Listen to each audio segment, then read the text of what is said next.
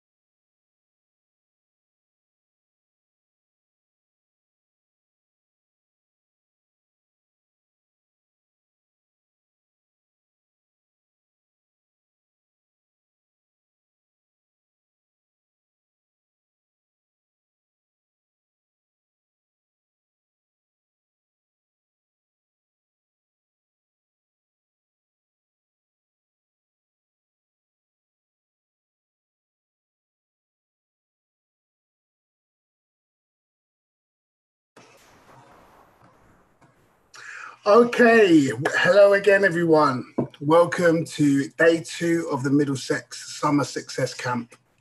I'm hoping that quite a few of you came on for the Monday session, but if not, don't worry. All of our sessions are recorded and live on our YouTube page. So if you do miss anything, you are able to go back and have a look anytime.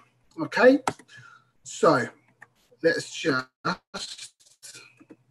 move on to today's program. All right, so at 9:45, directly after this short welcome, we're going to have a game design session with Michael from Digital Schoolhouse.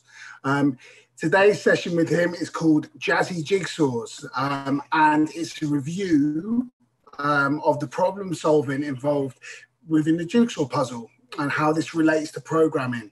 For those that were here on Monday, I'm sure that you got involved with the problem solving to do with programming, and it was an unplugged session that was really, really engaging, and it was a really, really good introduction to games design and programming.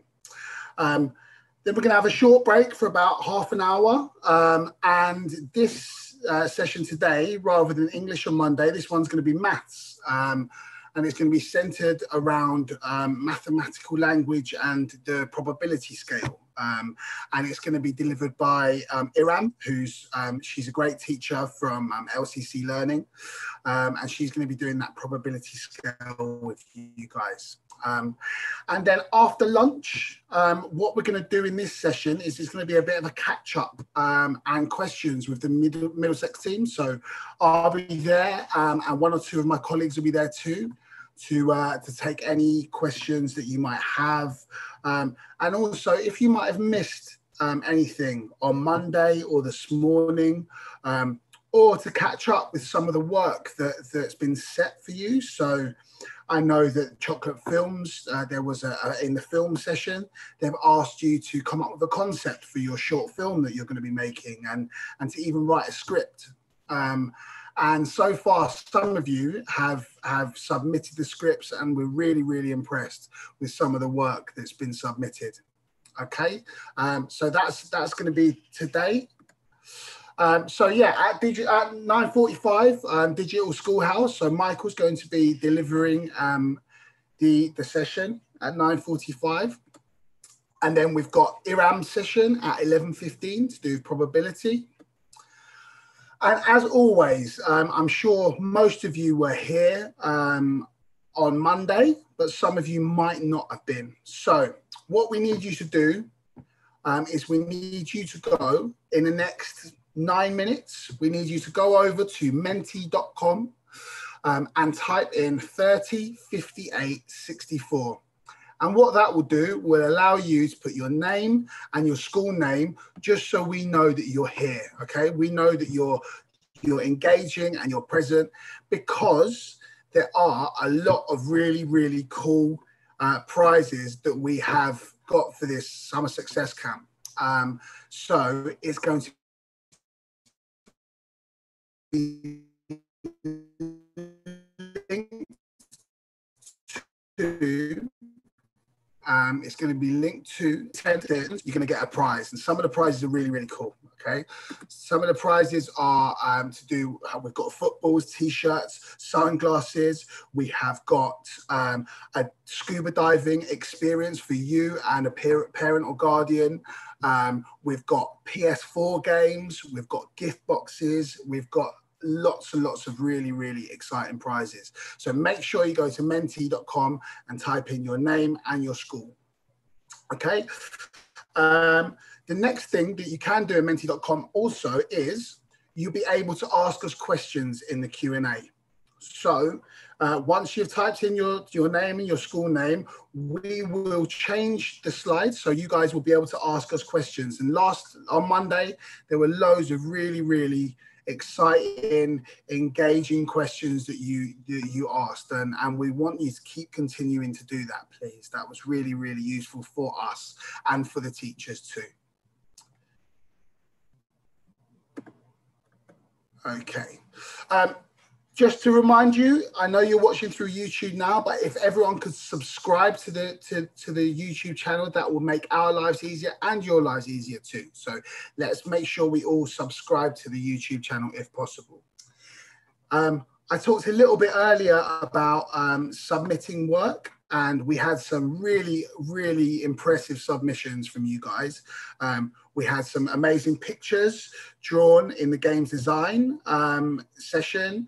We had a couple of really, really engaging stories and really showed really great creative writing, which was really impressive. And we've had a couple of scripts already. So if you need to upload any work, then please go to this link here. It's going to be underneath the video today, but this is the link here for the Dropbox. So you can drop any work in there, and that's going to be open all day. So before we start again, I'm going to just let you go off to menti.com and type in 30 58 64, and we're going to be starting with Michael in 5 minutes time. So go off, type in that code into Menti, write your name and your school name, and then we're going to start the session at 9:45.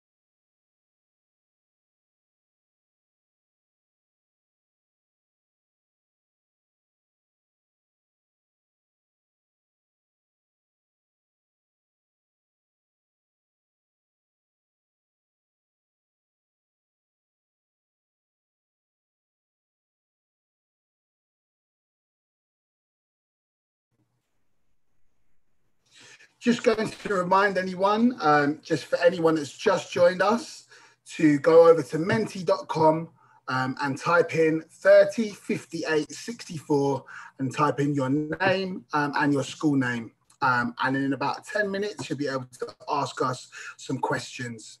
Okay? Thank you very much.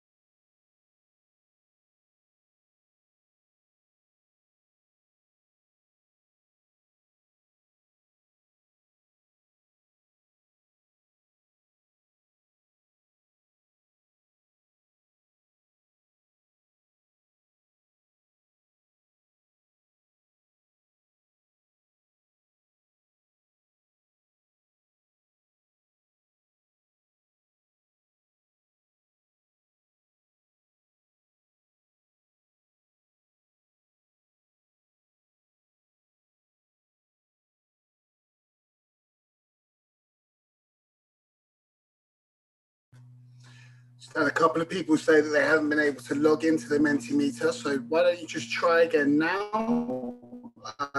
It should be working now. Okay, so 30 58 64. Thank you very much.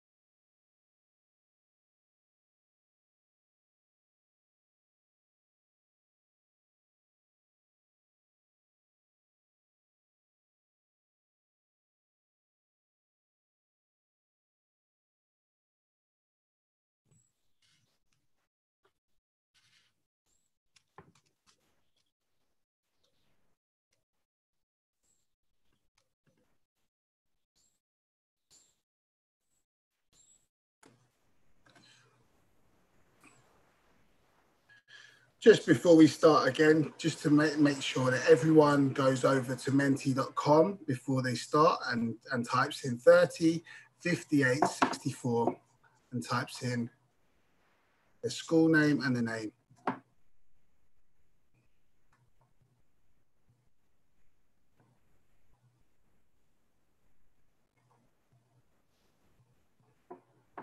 You can do this at any point throughout the session. So if you're worried about doing it this second, then don't worry too much. But definitely make sure you do it just so you can be in with a chance of winning all those cool prizes, and so you can ask us questions, and so we know you're there. Okay. So yeah, if you can go over and do that in the next few minutes, and then Michael from Digital Schoolhouse is going to start the session.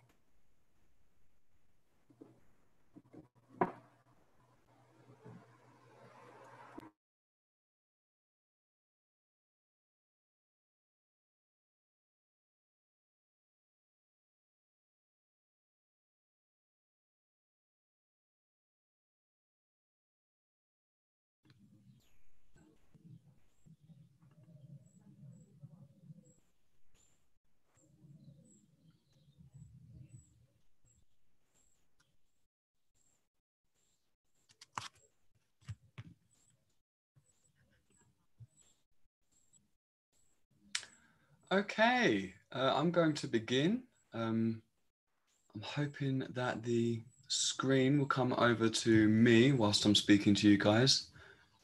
Is that going to happen?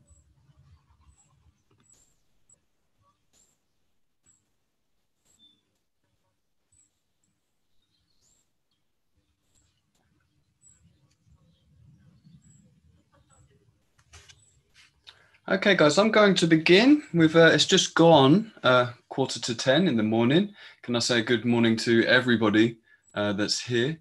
I'm just hoping that as I speak, the system will recognize that I'm talking and therefore bring bring the camera over to my screen. It's not done so yet. Fair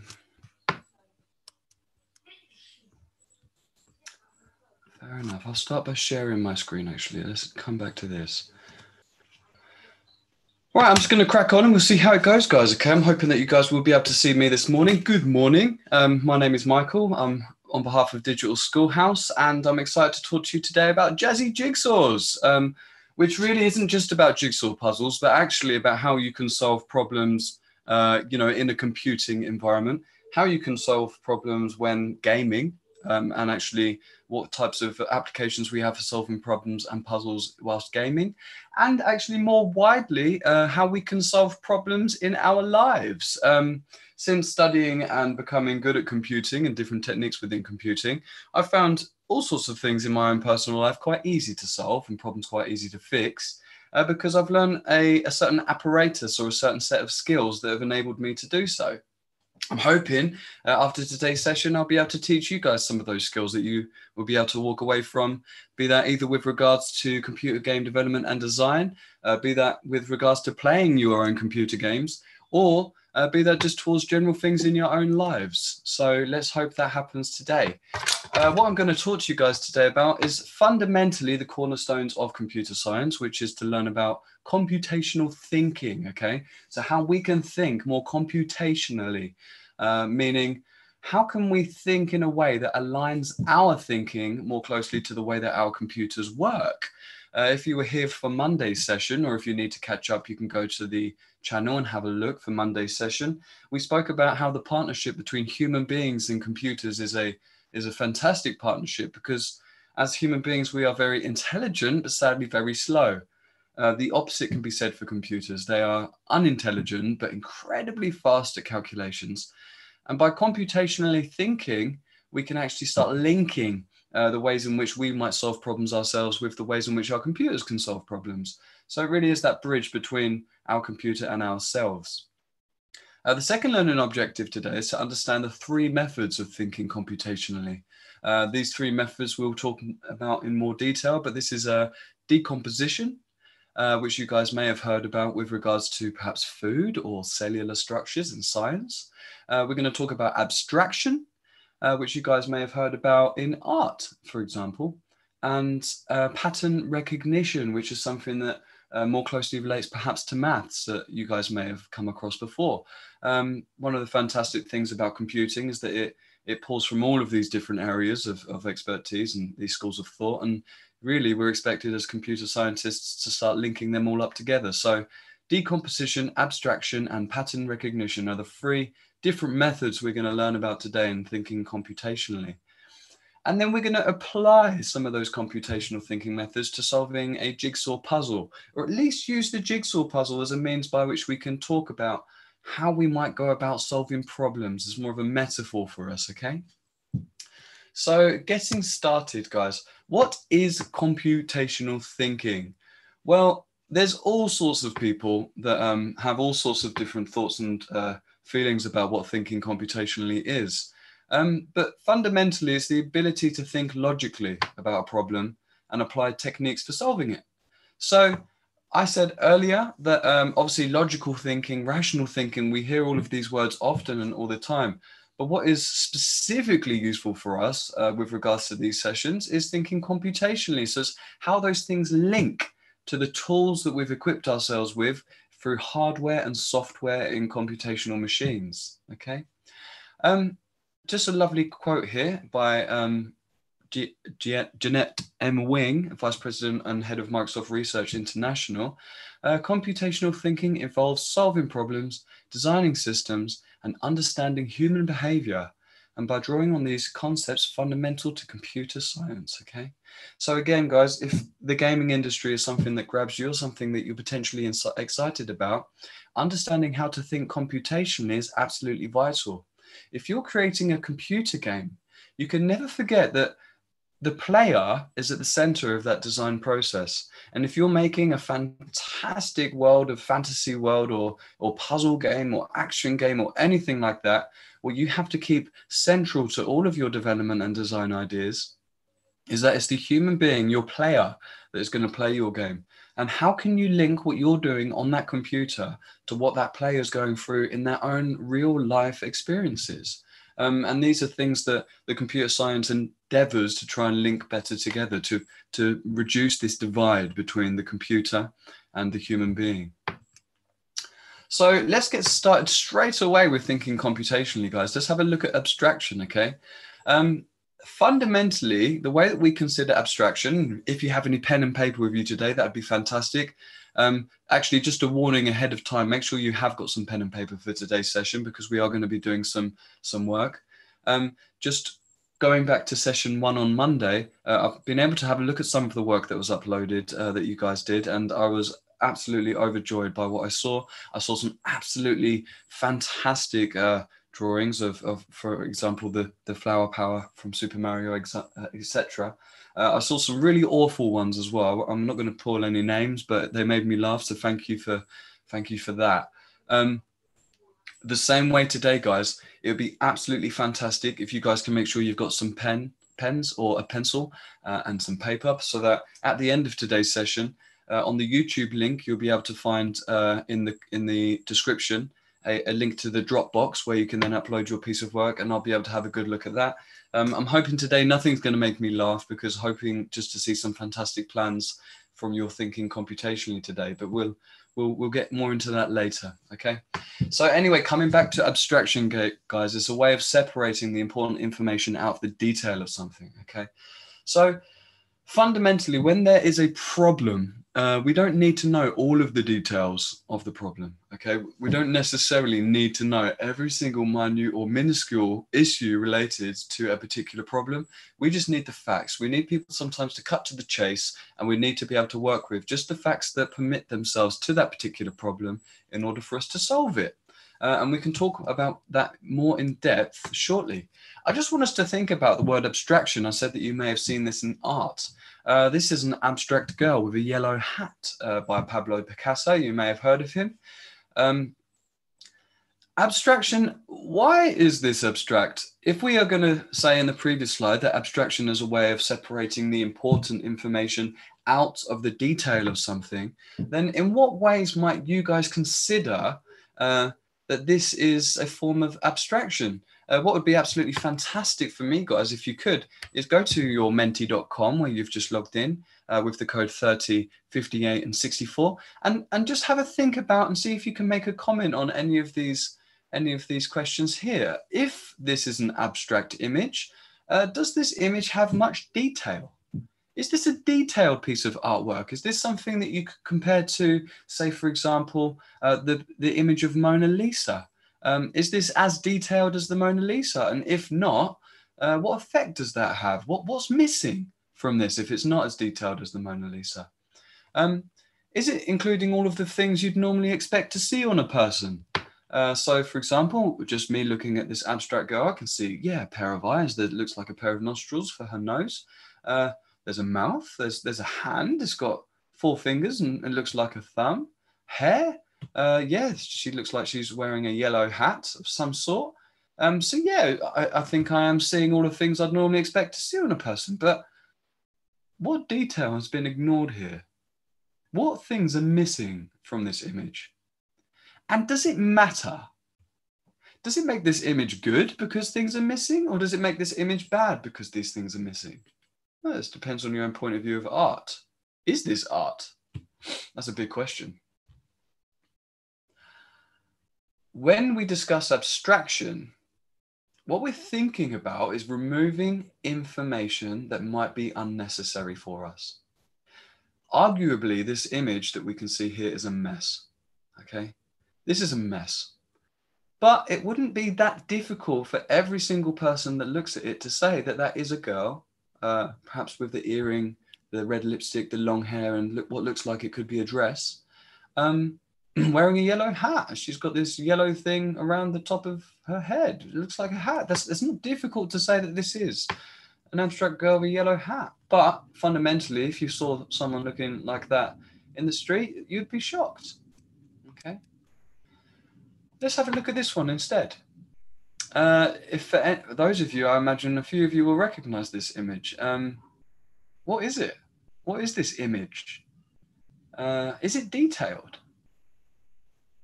Do we see all of the things on it that we'd normally expect to see if we were at this place in person?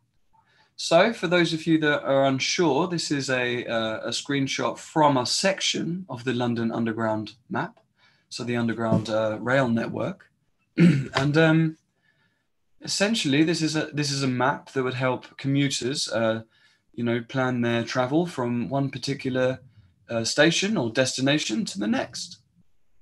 But what's missing? Because I've been to London, guys, and London does not look like that. London is not a white area with big white, black outlined dots and lots of multicolored lines going between them, with huge Regent's Park, Bond Street, Tottenham Court Road labels all over the place. Okay? This is an abstracted image of London. In fact, because the purpose of this image has been only to help commuters on planning at what station they begin, at what direction they may want to travel, on what coloured line they want to travel on, and the number of stops they may wish to travel before they then get off at a particular station, we've ignored almost everything else about London. All of the buildings, all of the streets, all of the cars, all of the people, all of the trees, they're gone. They're not there. Where are the landmarks? They're not there. We've abstracted only the necessary information to help us solve the problem. Our commuters want to travel across London. They do not need to know how many trees they passed on getting from King's Cross to Oxford Circus. They only need to know the number of stops and the general direction that they need to travel in, as well as the colour of the line that they need to travel on. And that is why that's what this map shows. It shows not all of the detail and fantastic, exciting things that are going on in London every single day. It shows only the information that these commuters need. And again, this is a form of abstraction, taking away any unnecessary information so that we have only the important or necessary information left over. So, moving on to the second kind of item of thinking computationally, or one of the cornerstones of computer science that would help any games developer or designer really break in and understand what they're doing.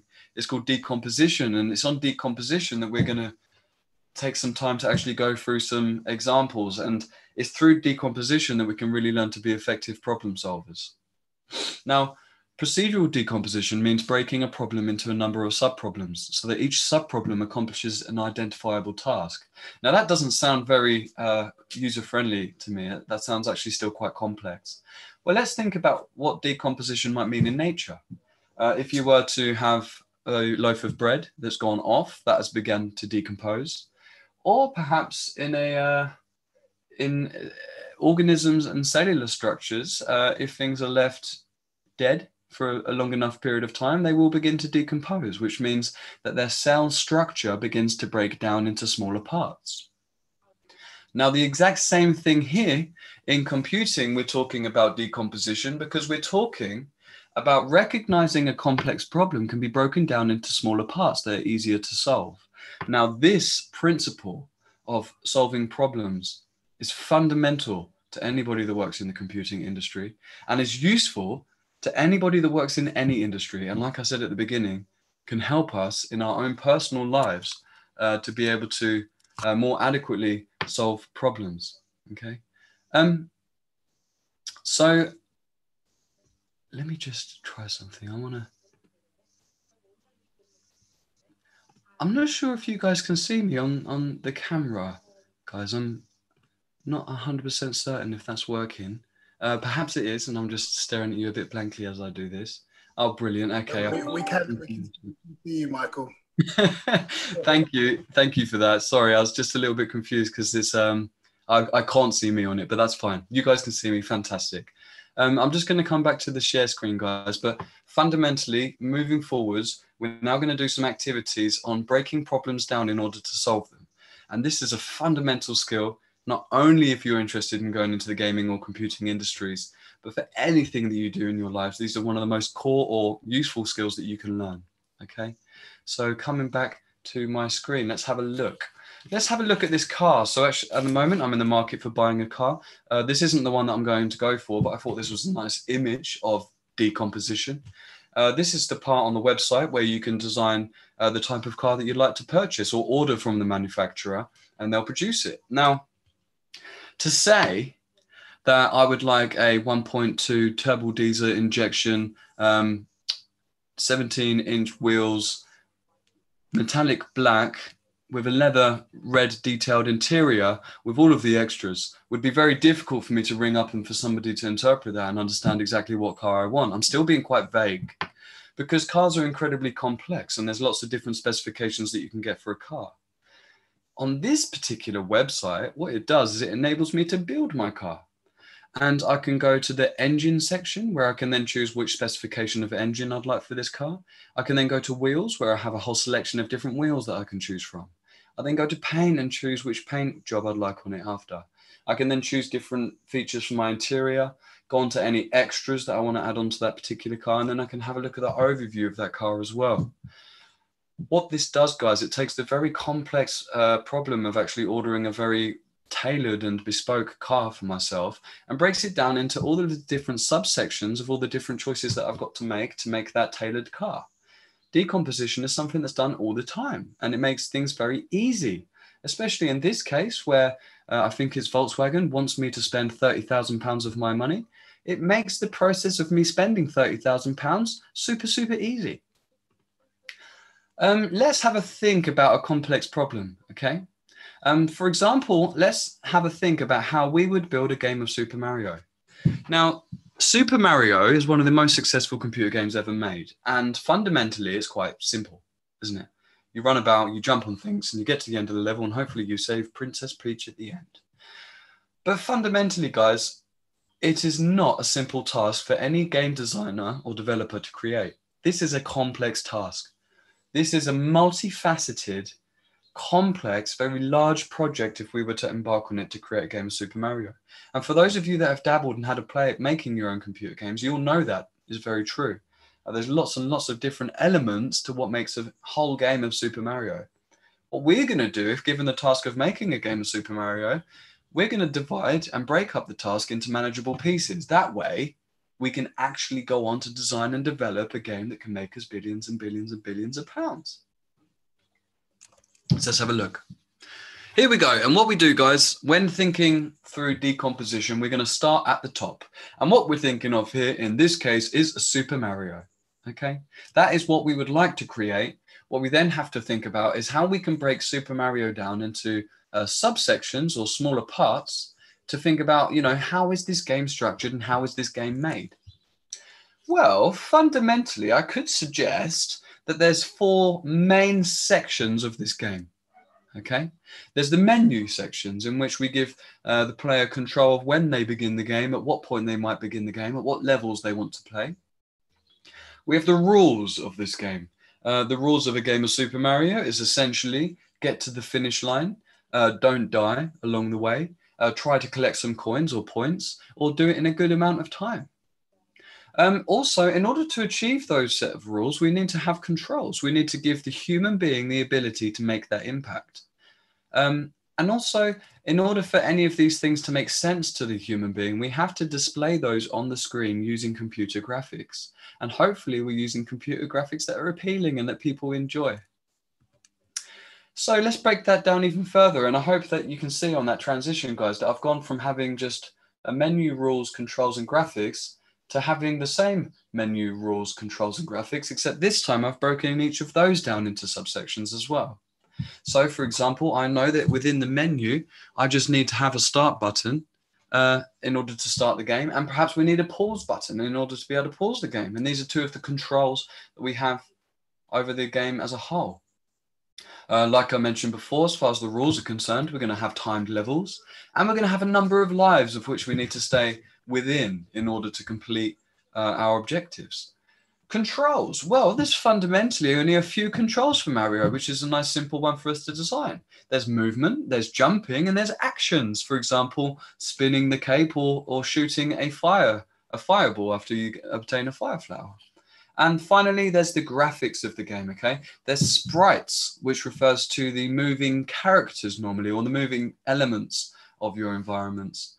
We have the level itself, which is often made up of a number of blocks within a game of Super Mario. And we have the animations and the way in which these things actually move through different frames of this game. So what we're doing, guys, now is getting a clearer understanding of how Super Mario is made, because we're dividing it into subsections and dividing those into subsections so that what we have, hopefully, at the end are very small parts that we need to design.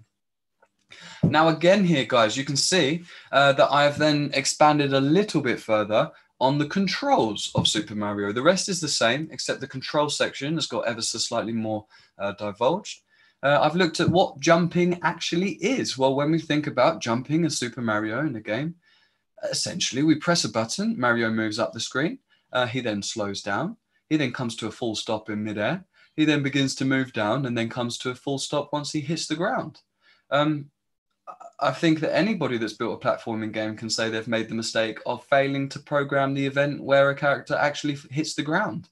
I've built a game similar to Super Mario, a platforming game, where my character effectively jumps, but then he comes down and goes through the floor and carries on for infinity. And it's always really important to recognize, guys, as human beings in the real world, we do stand on a ground that stops us from falling through the floor, and we need to do the same when designing computer games. Fundamentally, guys, movement's quite simple. Mario can move left and right.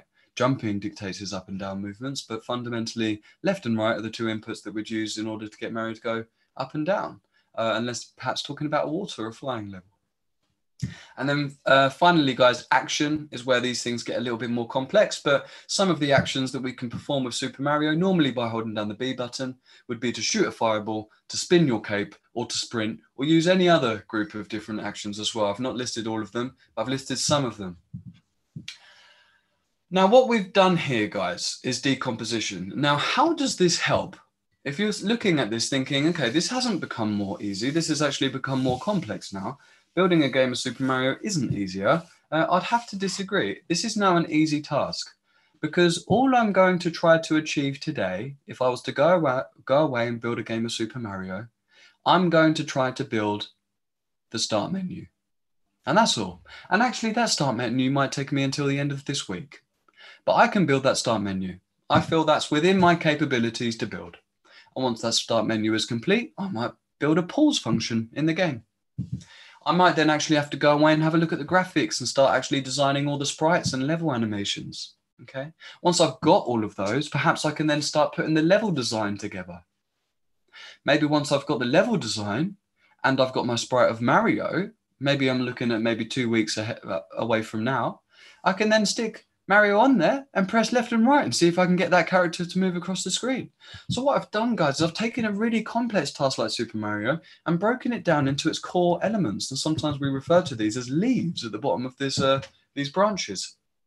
These leaves are much easier to make, whereas the actual whole branch of Super Mario is actually a very, very difficult thing to create. Now, this happens in the gaming industry all the time.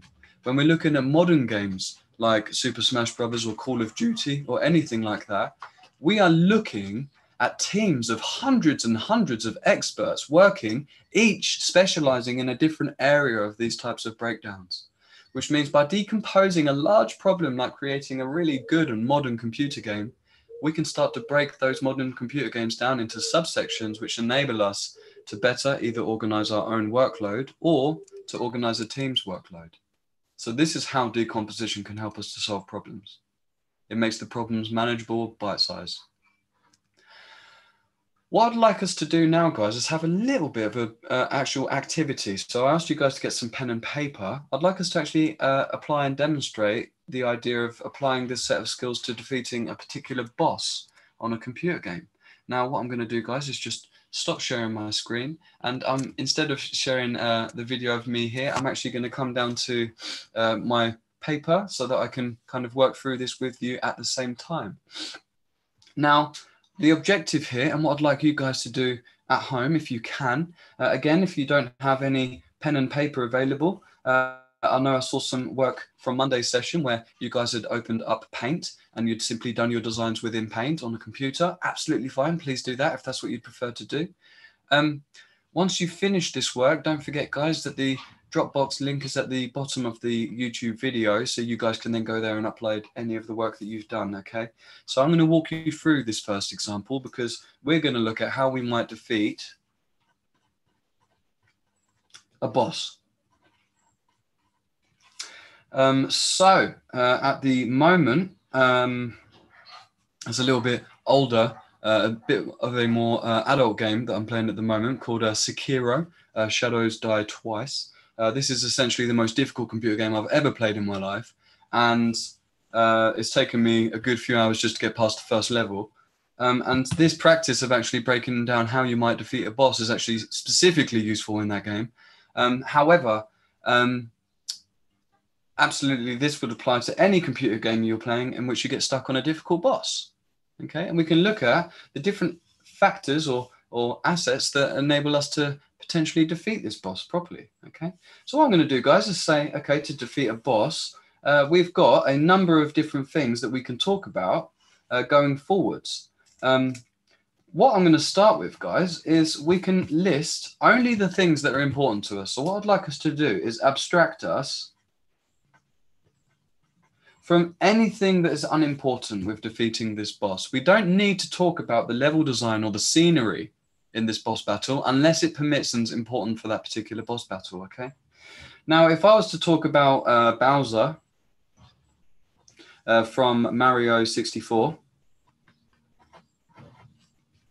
essentially all you had to do is run behind Bowser, grab his tail, swing him round and chuck him into a bomb, okay? Whilst also dodging his fire and flames and him jumping and rocking the scenery. So what we've got, guys, with any boss battle is a group of threats. Yeah, and for example, in that particular boss battle, we had the threats of fire. We had a shifting platform.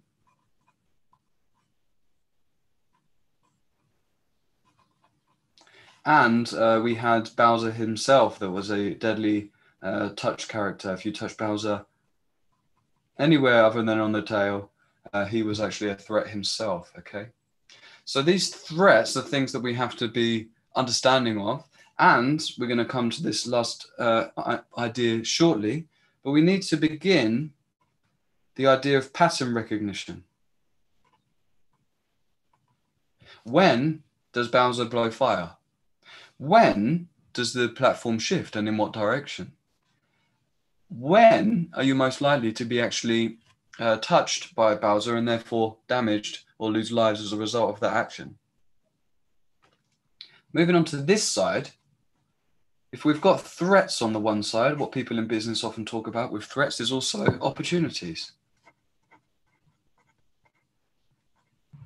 So what were the opportunities when fighting Bowser from Mario 64? And you can apply this to any boss battle that you've gone through.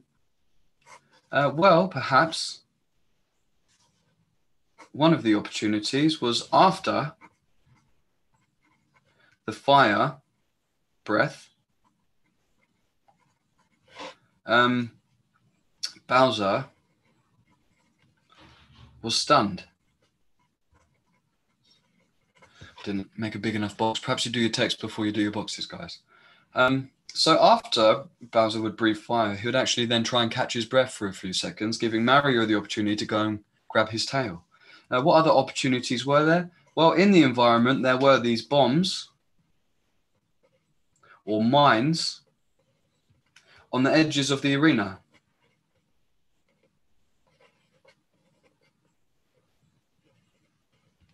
That you could throw Bowser into. And if you shot that accurately and threw Bowser into one of these bombs, he would come back stunned or hurt, and you'd only have to repeat this a certain number of times. So what we've done here is just applied the model of decomposition just to a very, very simple example to begin with. And there's no specific way that I have to go about this. I chose to look at the threats and opportunities of defeating this boss, but that's not the only way you could do it. You can do it any way that makes sense to you. As long as you're thinking about all these minimal things at the bottom that enable you to really think logically about how you can solve this problem to defeat this boss, okay? Now, in a moment, I'm going to ask you guys to do that on perhaps another boss, but I'm going to give you a few more ideas as well for those people that play less video games and therefore might not have a particular boss in mind that they'd like to do a decomposition for saving, for defeating that particular boss or enemy within a computer game, okay? So let's have a think about a more practical real world problem that we've got. How about the idea that we want to save up for the PS5 when that releases, just before Christmas? Or, of course, sorry guys, I must say as well, the Xbox as well. But obviously, I know most of us are going to be saving up for the new PlayStation.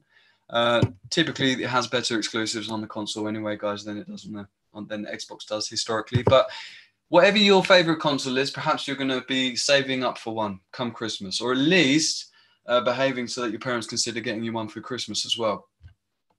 What is involved in saving for a PS5? Okay, what actual things are we going to have to do in order to make sure that when that PS5 releases, we can buy it? And this is a real thing for me, okay? This is a real thing that I'm going to have to try and justify with the wife, but also work out how I can save enough money to purchase a PS5 when it comes out. I imagine it's going to be around the £500 mark. So my overall goal or objective is saving for PS5. Now, again, guys, it doesn't have to be saving for a PS5. It could be saving for anything that you want to do. Perhaps you want to go on a holiday. Perhaps you want to save for a new iPhone or a new smartphone. It could be for a computer or a tablet. It could be anything like that. Anything expensive that requires some actual problem solving to think about how you could start saving for it, okay? So one of the biggest enemies of saving for anything is spending. If you continue to spend, you are going to struggle to save. So what types of things do I spend my money on that I can stop doing? I can stop buying games. Okay, on the PlayStation Store, I can stop buying games that look good. I can just simply play the ones I've got for the time being whilst I save money by stop buying games. Now, because I run a household and I'm in charge of, with my wife, of the things that we purchase for us and our children, for example, I can save money on the shop.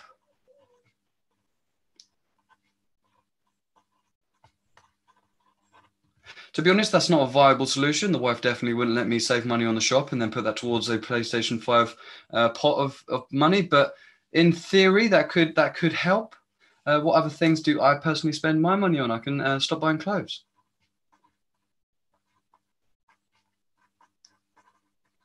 Okay, so these things I can stop with regards to my spending. What other facets of this problem are there? Well, it's not just a matter of spending. It's a matter of, how do I save? Or how much do I save? Well, the PS5 comes out in, let's just say, in approximately 5 months. If it comes out in 5 months, that's going to be approximately 20 weeks. 5 months would be £100 per month, and 4 weeks in each month would be £25 per week I'd have to try and save in order to get this. Or perhaps I've already got £300 in my account saved up for it.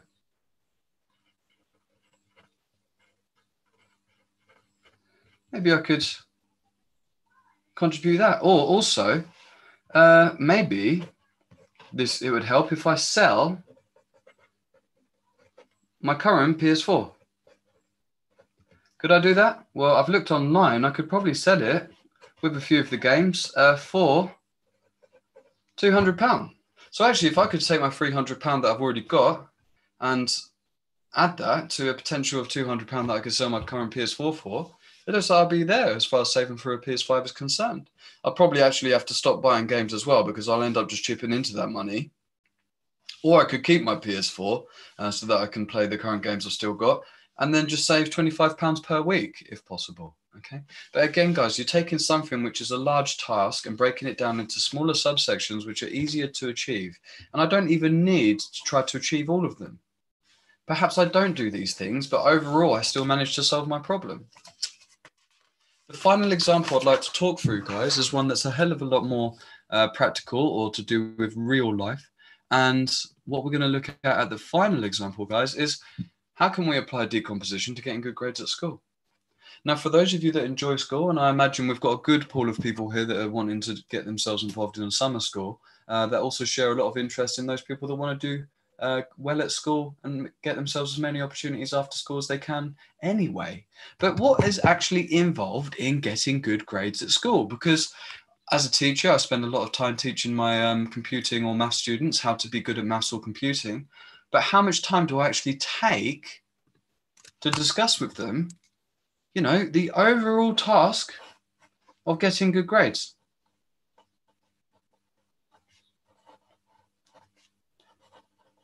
Or just getting a good education, okay?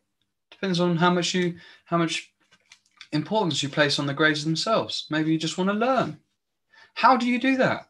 What assets or elements are involved in getting good grades? Now, lots of you straight away will reach for the idea that you should be intelligent to get good grades. It helps. As a teacher, I can tell you that I've met lots of intelligent students. I'm just going to say be smart. Yeah, that helps. Absolutely. If you've got a brain that absorbs information like a sponge, fantastic. That helps. But that's not the only element, guys. And I've seen plenty of good brains not get good grades. Fundamentally, it's got a lot to do with your attitude, isn't it?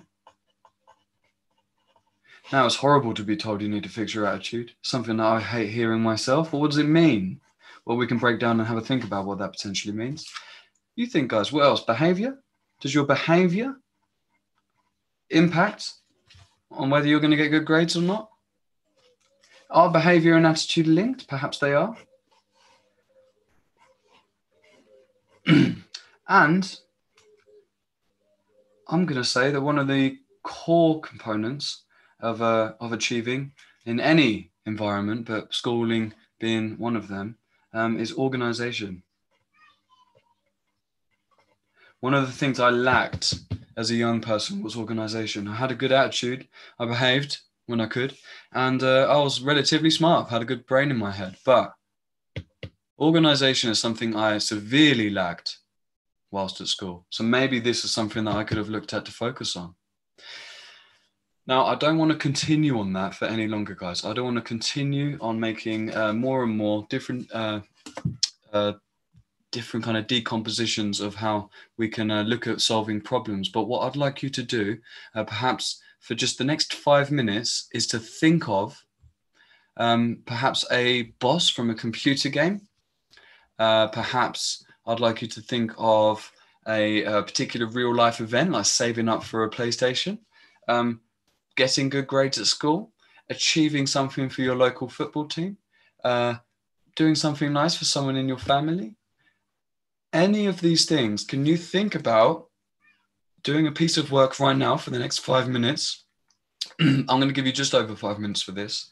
Can you do a title box at the top of a potential problem that you would like to solve? That can even be a more abstract problem, for example, of looking at how to create world peace or infinitely sustainable energy. But can you draw at the top a problem that you would like to solve? Below that, have a think of all of the high-level things that would contribute to helping to solve that problem.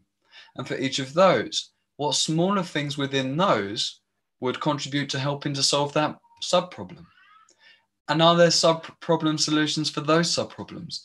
Are there then a group of manageable things that you can do to make a positive impact on solving a problem in a computer game like a boss or a puzzle? On developing or designing a computer game like Super Mario, or on any real world problem like saving some money or doing well at school? I'm going to just leave this on the screen for the time being with my decomposition of Super Mario and just give you 5 minutes, so really just up until 10:30, just to, on your paper with your pen, work through on providing a decomposition on one of those things, but anything that you really fancy doing, okay? And take this opportunity, guys, on Menti to log in, enter the code 305864. which will be up on your screen in a second again. Make sure you log in with your name and the name of your school. And then before you, please do that before you then go onto the link on the bottom of the YouTube video to upload your stuff onto Dropbox, okay? But now I'm going to leave you in peace and let you do this activity for about 5 minutes. Okay.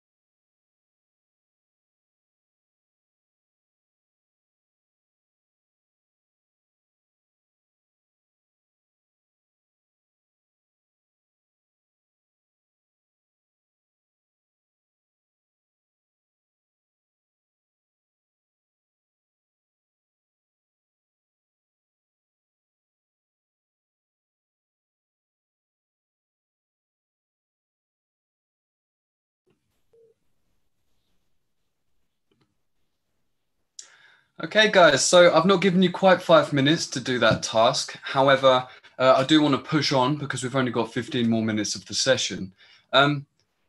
You are able to continue that task after this session is complete and then upload that onto the Dropbox if possible, guys. But I'd absolutely love to see those uploaded so that I can have a review at the different problems you guys want to tackle and the ways of which you've looked at decomposing those problems in order to solve them. But remember, guys, that these principles and these skills can apply anywhere in life, but absolutely apply to the gaming industry and design and development of anything in computing as well.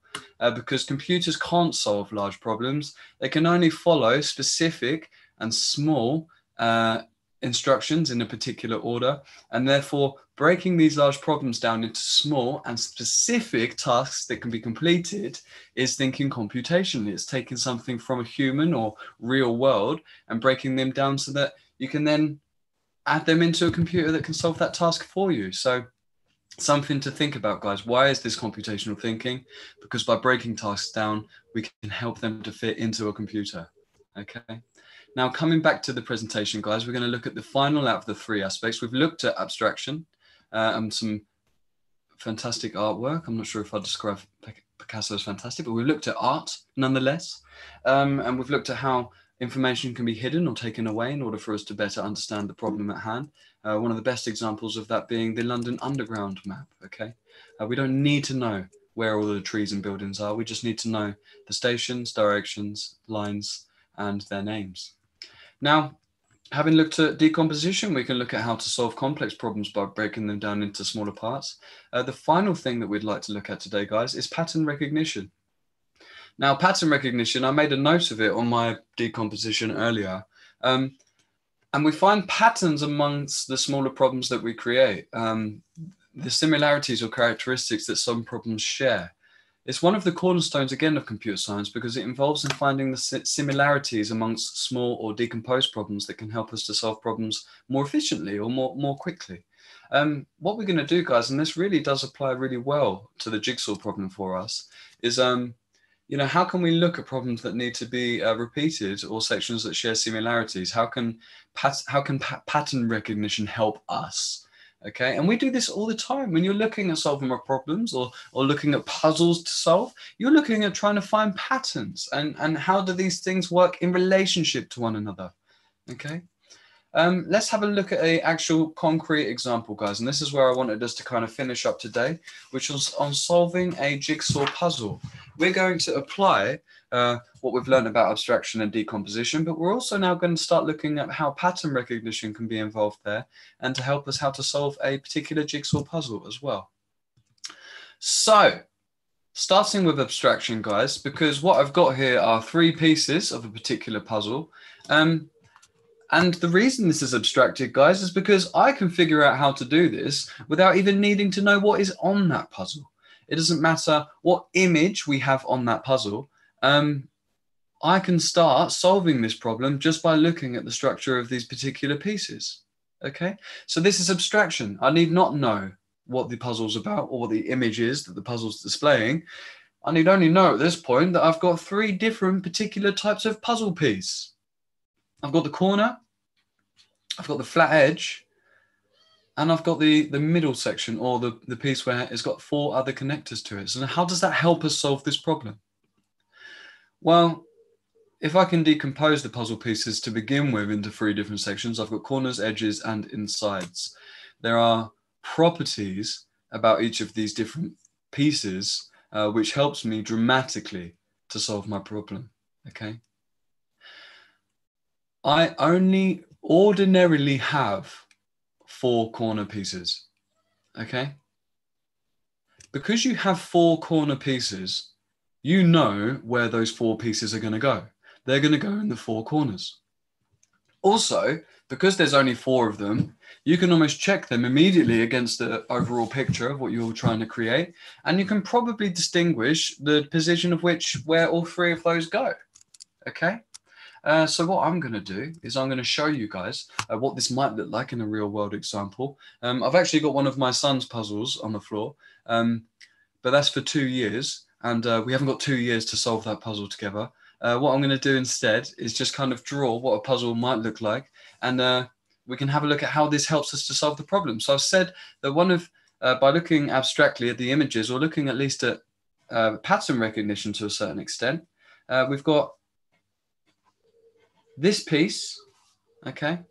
We've got this piece. We have this piece, and we have this piece.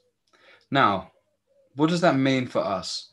Like I said, the four easiest pieces to find in your box, because you can look at only the shapes of the actual puzzle pieces.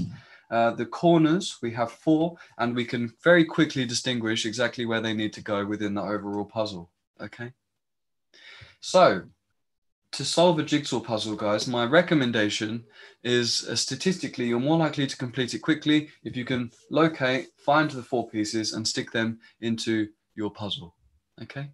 So what is the next thing that we have to do? What's the next type of piece that we have to look at? Well, now we've got these corner pieces, we might now want to start looking at the edge pieces. Now, why is it good to look at the edge pieces? Well, because there's a few of them. There's more than 4 normally, guys. There are normally more than 4 edge pieces, but there are still fewer edge pieces than there are central pieces. And for that reason, we're then going to look at the edge pieces of this particular puzzle. So the number of connections for each of those edge pieces as well is going to be only 3 different pieces in total, which means for each edge piece, once you've connected one, you've only got to find 2 more connections for it, which gives you less work overall. And I'd say that as far as difficulty is concerned, guys, finding the edge pieces and connecting them onto your jigsaw puzzle is of a medium difficulty. It's not as easy as the corners, but it's most certainly not as difficult as the middle sections, okay? And when you see people solving jigsaw puzzles, you often see that they've then gone straight for those edge pieces and tried to fill those in. I'm just going to draw this very quickly, guys, or perhaps I'll draw this abstractly because time is an issue for me. We haven't got all day, but you know, you might find that you've made this much progress. You might find that you've done nearly an entire row at the top and you've managed to find all 3 of these pieces that all sit together in this area here. You might have then connected also some at the bottom and been able to get them into place. Okay, and perhaps one above on that corner. And got that one into place. And eventually, guys, you will have, if you've worked hard at it, all of your edge pieces into place. And you'll have a lovely frame for which you can then continue to solve your puzzle on. Now, what are the number of pieces of this? Well, it's going to be the width of your puzzle, minus 2, because we've got the entire width of this puzzle, but minus the 2 corner pieces, times by 2, because we've got the top and the bottom, add the height of your puzzle, minus 2 pieces, because you're not going to count the corners, times that by 2, because you've got 2 sides. So the number of pieces that we've got to solve here is actually still a lot easier. And this may look complex, guys, but it's just thinking about it logically. We've got very much fewer pieces to find for these edges. And now what we've got, after we've done all of those edge pieces, is a beautiful frame to continue with, okay? Now we get to the hard bit, of which we've got the central pieces, okay? Now this can be anywhere between, say, 20 pieces up to 200, 300, 400, 500 pieces I've seen. One of my best friends is still working on a puzzle that he's been working on for a long time, and you'll find it's all the central pieces that are a bit of a mess. Essentially, he's purchased a puzzle which is essentially a forest. The whole thing looks the same, and it's not something that I want to help him with. It doesn't look enjoyable to me, but he's enjoying it, so good for him. Now, just coming back and briefly looking at these inside pieces, we have lots of them, okay? The number is vast. The number of connections for each of those pieces is 4. That is difficult. We've got to find, after connecting 1, we have to find another 3 to connect it to. So the difficulty is hard, guys, okay? And this is where we're going to move away from decomposition. We're going to move away from abstraction, and we're actually going to start looking at the detail on these jigsaw puzzle pieces. We can use pattern recognition, guys, to start putting them into piles. What you can see on the image on your screen is that for this particular puzzle, we've separated all of the pieces of blue from all of the pieces of green and brown. Now, looking at more detail on these particular puzzle pieces, guys, we've got these blue ones, you know, fundamentally they could be sky, couldn't they? They look like they might be sky, which gives us another big clue. The sky will most likely be at the top of this puzzle. The location of those pieces will most likely go to the top. On the other pieces, we can see what might potentially be, I've said grassland because it's green. Typically in nature, we find that trees and grass are green, guys, and they tend to live on the ground. So the grassland I can put into a big pile and say that those all go at the bottom half of this puzzle. And the sky pieces, they all go together and they probably go at the top of this puzzle. You'll then have a collection of pieces, guys, most likely that have got both green and blue on them. And they're likely going to be the horizon where the sky and the ground meet. What we've done now is use the principles of pattern recognition to actually match these pieces up together so that we can begin actually giving ourselves a chance of completing our puzzle. We can start putting them into our overall puzzle so that we can actually start solving this very, very difficult and complex problem. Now that I've got my two separate piles, I've got my green pile and my blue pile of puzzle pieces, I can start thinking about where in this very specific area here do all of my green pieces need to go? And where in this very specific area here do all my blue pieces need to go? Okay, there's less work to do. I'm not looking at doing a puzzle of 20 to 500 pieces anymore. I'm looking at doing a puzzle of between 4 to 100 pieces for this top section. And it makes the job much easier. Now, why does this matter? Why do you need to know how to solve a jigsaw puzzle? Well, in fact, guys, you do not. You do not need me to teach you how to solve a jigsaw puzzle. This is not going to help you break into the gaming industry. But what that will do, guys, is give you a set of tools in which you can apply to any problem that you guys need to solve. It's not just unique for solving jigsaw puzzles, okay? And that's what I hope that we got across today. So to look at today's learning objectives and to be able to review whether we've met them or not, have we learned what computational thinking is? Well, I hope that I've got across that thinking computationally is breaking down that area or that gap between the way of which a human being thinks and the way that a computer works. By thinking computationally, we think about solving problems in computational terms, okay? What elements of that are there? Well, we've looked at decomposition, at breaking things down into small manageable pieces, or as far as programming is concerned, breaking things down into small specific instructions that we can turn into algorithms. We've looked at abstraction and what information is unimportant to us, okay, when looking at, for example, a London Underground map or the jigsaw puzzle. You know, finding those 4 original pieces for the corners and then looking at the edging doesn't really matter as much what the particular pattern is on that jigsaw piece. What's more important at that stage is separating those different pieces. And then finally, pattern recognition, guys, paying attention to the detail and looking at if that can help us to group things or break things down further into different areas so that we can then start to solve smaller parts. This set of skills, guys, that we've gone through today is so important. I can teach my students how to program, but I can't always teach them how to solve problems computationally. If you guys can practice these methods of decomposition, abstraction, and pattern recognition in your own lives, you can help yourself towards solving problems anywhere in life, but also to begin to become a very powerful designer of algorithms and programmer of computer games, okay? And finally, guys, we've looked at solving a jigsaw puzzle as an example of how these different skills can be applied. But again, please do take away from this session that these can be applied in any remit and do not only apply for solving a jigsaw puzzle.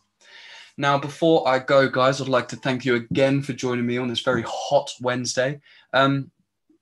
You've done fantastically. I hope to see some fantastic work. In order to see your fantastic work, guys, please don't forget to sign on to menti.com, which is in the bottom left of this PowerPoint that you guys can see. Put the code 5864 in so that you can enter your name and your school name and then make any comments or questions that you've got from the session. And then also, guys, once you've done that, please do not forget to perhaps photograph or take a copy of the digital work that you've produced if using Paint or something like that, and to click on the link below the YouTube video so that you can upload that onto the Dropbox so that I'm able to see the piece of work that you've done for solving your own more complex problem. I'd absolutely love to see that you guys have put some of these principles into practice and started to practice and develop those skills that are absolutely essential, not only in any workforce today, but are absolutely essential in the gaming industry or computing industries as well. Thank you very, very much for your time, guys.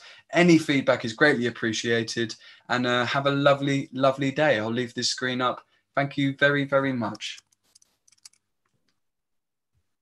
Thank you so much for that really, really interesting session, Michael. I know I've learned so much about how jigsaws work and how to make lots of and how it's just been very, very interesting. So thank you so much. Can I ask everyone to go back onto Menti? We've got a small little poll to ask you about what you've learned in this session to let you know and what skills you've improved. So can you let us know on menti.com, and the code is 305864. I'll leave the slide up so you'll be able to just let us know what skills you've improved in today's session.